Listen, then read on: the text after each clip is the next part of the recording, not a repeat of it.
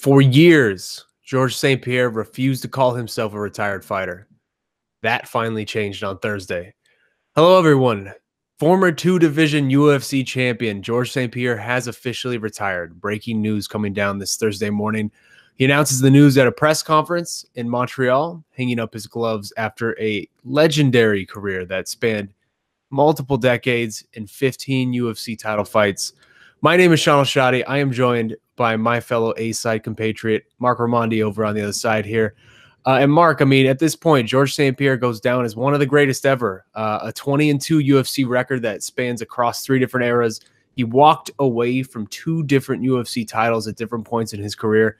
He managed his career on his terms, always with class, always with dignity. And in the end, he admitted that he hoped today that to put together a fight against Khabib Nurmagomedov. The UFC declined, and once that failed to come together, he decided to call it a career. And he leaves us with this quote, which I felt was fitting. I don't always know what I want, but I damn know, or I'm sorry, I don't always know what I want, but I damn well know what I don't want. And what I don't want is to retire too late. And to me, that sums up everything that is Georges St-Pierre. So I want to ask you, Marc, he's retiring today. Is this the right time? Would you have liked to see one more from him, or is this the right time? What is your takeaway from today's announcement? It feels like it is the right time for him because of all the things that he was saying during the press conference about, like you just said, about him wanting to go away at the right time and not before it was too late, which is something that he said prize fighters, combat sports athletes do too many times. His last fight, he won the middleweight title. The fight before that, he defended the welterweight title. He is still one of the best ever. Even right now, he's probably one of the best fighters in the world at his age. But I guess he felt like because things were not going his way from a business standpoint, trying to get that Khabib fight, it didn't make sense. And maybe nothing else really did make sense for him at this point as far as advancing the legacy that he has talked about so much. It's not really about the money anymore for him. It's about the fight that's going to elevate his legacy. He felt like Khabib Nurmagomedov was that fight.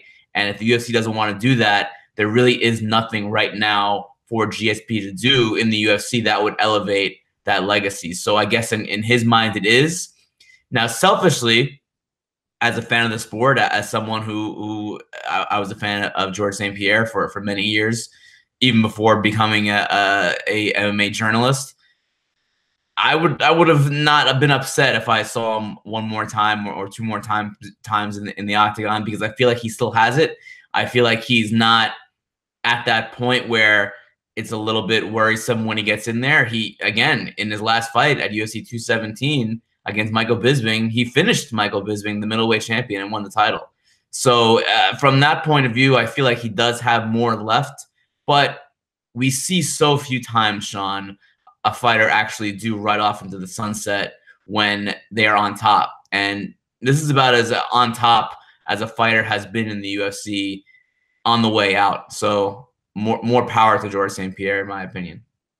Yeah, you know, he leaves the sport at age 37. And like you said, in his last fight, he defeats Michael Bisping for that middleweight title.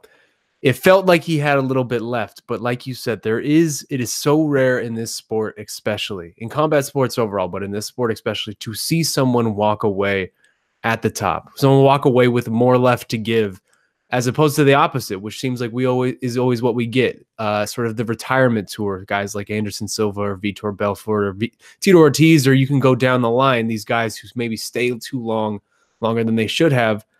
Selfishly, though, I will say I am sad that we never saw the Khabib fight. I think that would have been a very fascinating fight, and it would have done a lot for both men's legacy.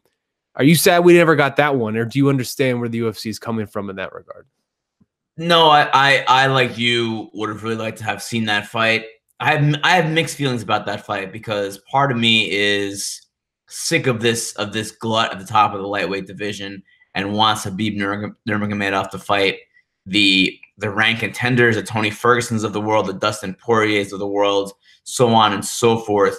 But I can't lie and say that GSP versus Khabib wouldn't be a very intriguing fight.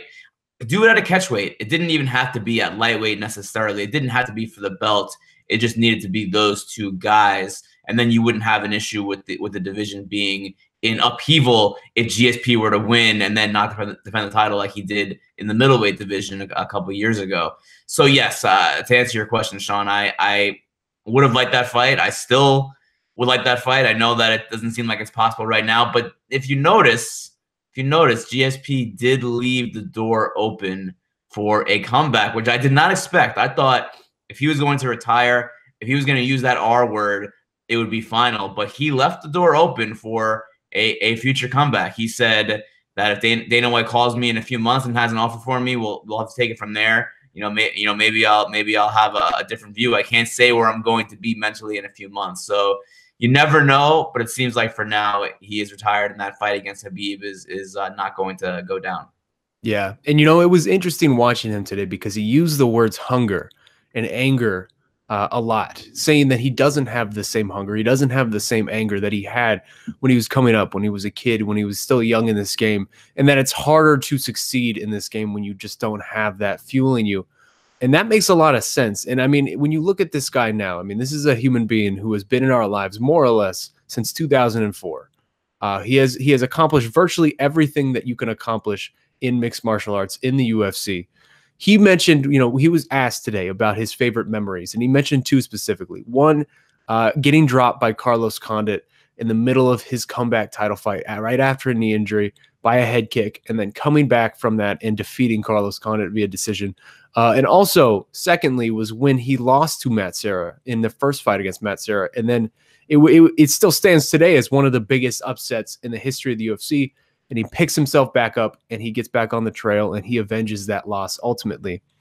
For me, I will admit, I mean, my first experience coming back to the sport, I saw the sport when it was first brand new UFC 1, and then I kind of didn't see it again for a large portion of my life. And I came back, I remember the first pay-per-view I came back to see because a bunch of buddies were watching it was the Matt Hughes 2 fight.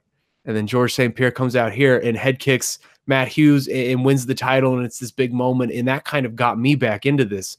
What is your favorite memory of George St-Pierre's? What is your lasting impression of George St-Pierre? It's a good question. There are many, and I think that he, in many ways, he transcended the sport because he broke into the mainstream as far as sponsorships, getting those big blue chip endorsement deals that he got. He was one of the first fighters to ever really wear a suit, actually come dressed up to media appearances. And if you look at media days now, almost everyone is dressed up wearing suits or wearing dresses. And George St-Pierre was kind of the beginning of that trend long before Conor McGregor wore an August McGregor suit to a press conference. George St-Pierre was doing it. And he just brought a different class and a different dignity and to the game, and the way that he manicured his career and he tailored his career, it was very much under his own designs and not anyone else's designs, not the UFC's designs. It was what George St-Pierre wanted, and that is very commendable. As far as a moment, there are so many, but I have to go back to the one that I saw in person that I covered myself, and that was UFC 217 at Madison Square Garden. George St-Pierre beats Michael Bisping, and he stays in the cage after the fight. People are going home. 20, 30 minutes, George St-Pierre is still inside the cage, still dressed in his gear with his coach, Firas Zahabi, just kind of taking it all in, letting his feet continue to touch the surface of the octagon. The way that he lingered there for so long, it felt like at that point it was going to be his final fight, although that was obviously not official at that time. But it was just something else to see someone coming back from a 4-year layoff, from a length of time that many people didn't think he would ever come back, let alone come back at anywhere near a high level. He finishes the middleweight champion, wins a second title, and he's just in the octagon for seemingly forever, just kind of drinking it all in. I'll never forget that moment. We talked about this yesterday a little bit on the live chat, and now that this is official and he has walked away, it feels like a conversation that people are going to be having for a while now. Where does this man rank among a pantheon of all-time greats? Because I don't think there's anybody out there who doesn't throw him in among those all-time greats in the immediate conversation, whether it's top 2, top 3, top 5, wherever you want to put him, he belongs in that discussion. And I don't think anybody would argue against it. But now that he has called it a career and he finally has said that R word, he is retiring. Where do you feel like he walks away from in that ranking? Where is he currently as he leaves this sport? George St-Pierre is in the top 2 greatest fighters of all time, in my opinion. And you can make a very, very strong case for him being number 1 at the top of that list. Certainly, if you just look what he's accomplished, 9 title defenses in the welterweight division, 2-time champion in that division, held the title there for 6 years, and rarely even lost a round in that time. And just dominant, classy outside, no scandals, no drug test failures, nothing like that. And then again, comes back after 4 years and wins the middleweight title, becoming one of just a few fighters to ever win titles in different weight classes in the UFC. The resume stands for itself. He never lost to someone that he ended up coming back and beating. He lost to Matt Serra, came back and avenged that loss. Lost to Matt Hughes, came back and avenged that loss. Something to be said for that for certain, and I think that his resume stands up with any fighter in history. Yeah, I agree with you 100%. And in my mind, he leaves as the greatest of all time. I mean, you look at what he was able to accomplish, especially in his second run as UFC welterweight champion. The list of names he was able to beat over that time is absolutely sensational. And I hope that time does not deteriorate it away as people see these names and maybe think of them as lesser than they were in the moment. Because you just look at the winning streak that he retires off. Josh Koscheck, Matt Hughes, Matt Serra, John Fitch, BJ Penn, Thiago Alves, Dan Hardy, Josh Koscheck again, Jake Shields, Carlos Condit, Nick Diaz, Johnny Hendricks, and Michael Bisping. He caught all of those guys in one of their best moments of their career. And maybe in retrospect, it doesn't look as good, but it definitely was amazing in the moment. In my opinion, he leaves as the greatest of all time. He has the only people he ever lost to, he avenged those losses in brutal fashion. And also, I will say, I mean, his championing of PED testing, increased drug testing, more stringent drug testing in this sport, I feel like that is a positive legacy that he leaves, more so than anything else. Like you said, he always carried himself with class and professionalism, and he really elevated the sport just by his mere presence in it. And I think he will be missed. I know he will be missed. So my final question to you, man, I mean, we have seen a lot of false endings for our legends in this sport. We have seen guys exit, come back 10 years later, sometimes even for random fights, random one-offs. Do you believe this is the end of George St-Pierre? Is this the final time we will have ever seen him in actual competition setting? It's a good question, and I do want to add a few more things before we go to add to his resume, Shaun. A Canadian hero, one of the people to really bring Canada into the sport of mixed martial arts. He really got that sport to be very popular there, and it's been a big part of the sport in his time. I mean, it's been some of the best cities: Montreal, Toronto, Vancouver. They've been huge cities for the UFC and for the sport of mixed martial arts. And he was a big part of kind of bringing the sport to the mainstream there. And also, he's one of the top draws in terms of pay-per-view buys in UFC history. Now, we talked about all of his great accomplishments inside the octagon. In addition to all of that, he made the UFC a boatload of money from his pay-per-view fights. And he was just a guy that, again, kind of crossed over into the mainstream sports. And he was looked at as a top athlete of the likes of, I mean, almost like the Michael Jordan of MMA, especially in Canada. As far as whether he's going to come back or not, I don't think he will. Although it did seem significant when he left the door open at the press conference. I do think that him saying things like, now the stress is off, and how he was diagnosed with ulcerative colitis after the fight with Bisping in 2017. And he said it may not have actually been going up to 185 pounds as much as it was just all the stress that he puts on himself.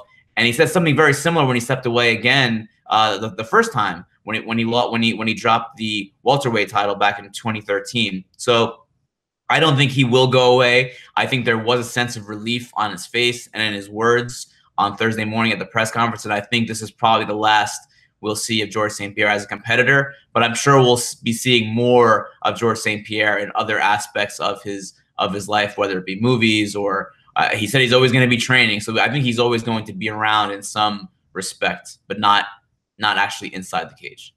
Yeah, absolutely, man. Well, in the end, once again, George St-Pierre retires today, February 21st, 2019. He exits with one of the most perfectly crafted careers you will ever seen. Everything was always on his terms and always with dignity. And we will miss him, man. I mean, he was a tremendously important figure for the sport. 37 years old. Thank you for everything, George St-Pierre. My name is Shaun Al-Shatti for Marc Raimondi over there. Keep it locked to MMA Fighting. We will have continuing coverage of George St-Pierre's retirement and everything else moving forward. Thank you, guys.